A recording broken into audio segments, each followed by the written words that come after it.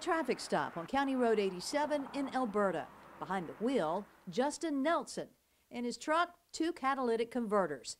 And the first time a new Alabama law came into play in Baldwin County. The law is pretty extensive, and it's pretty specific what you have to have to possess that catalytic converter, and if you don't, you go to jail. In a matter of seconds, catalytic converters can be cut from a vehicle, costing the owners thousands of dollars to replace, while thieves make a quick buck for their trouble.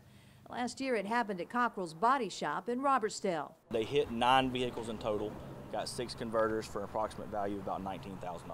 At the time, owner Mike Hawthorne was practically begging for something to be done. We need to be able to go back and call these recycle yards and say, yes, the person actually brought in 8 yesterday. Let me give you his information. Here's his address, here's his name, here's, at least something like that I think would have a decent effect. In the days past, we've contacted people with catalytic converters.